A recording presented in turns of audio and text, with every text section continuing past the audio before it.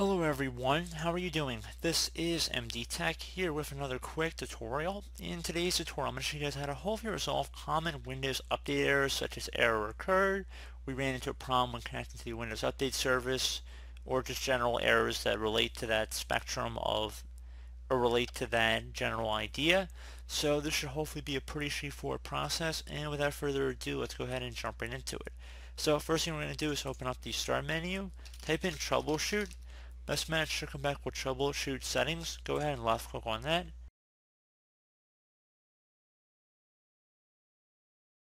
You want to scroll down on the right side underneath Get Up and Running and select Windows Update, resolve problems that prevent you from updating Windows, and then select Run the Troubleshooter.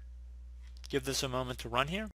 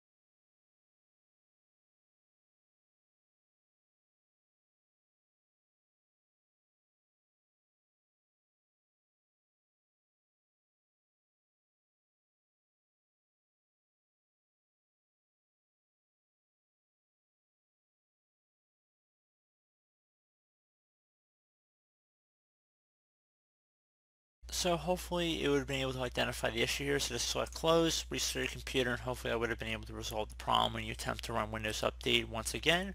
If you're still having a problem, attempt to open up the Start menu, type in Services, Best Match should come back with Services here. Go ahead and left click on that.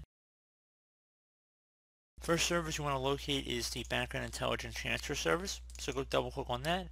Startup type should either be automatic or automatic delayed start, and server status should be running. If it's stopped, you want to select the start button and then select apply and OK to save that change.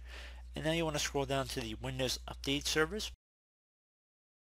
Right here, double click on that. Again, do the same thing, select apply and OK once that's done. So close out of here. Another thing you can try would be to open up the Start menu, type in Windows PowerShell.